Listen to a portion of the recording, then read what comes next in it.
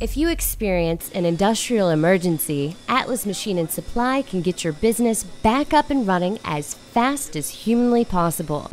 Our team is available 24/7 with the skills and experience to solve the biggest problems, even if that problem weighs 22,000 pounds like this bracket. This crucial piece of equipment was damaged during a steel mill explosion, forcing the plant's production into an expensive standstill. This is a bracket that holds the electrode that melts down the steel in the furnace. When they had the explosion, that forced the arm in an upward direction and distorted the beam. We got a call from the customer the night before when they were still taking it apart. They wanted us to go ahead and do all the pre-planning just in case they did take it out to send it. We got the truck lined up, scheduled the people for around-the-clock service, contracted the company out of Michigan. There's quite a bit of prep work. When it came in, we had people all over it. It was like little ants all over it.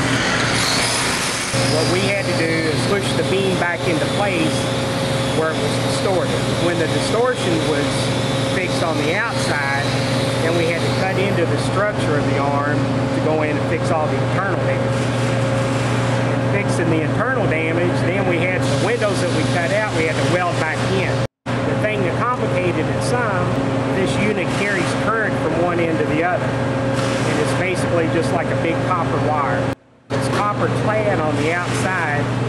The copper cladding is what carries the current. So after we did all the repair, then we had to go back and have a company out of Michigan and they recladded the areas that were repaired and blended it all in.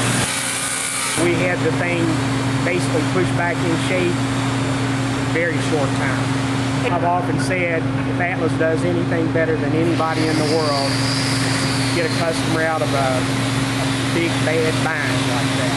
If the customer calls and they're hurting, need something done in an emergency, we're the best in the world at that. We're just the best at it, always have been.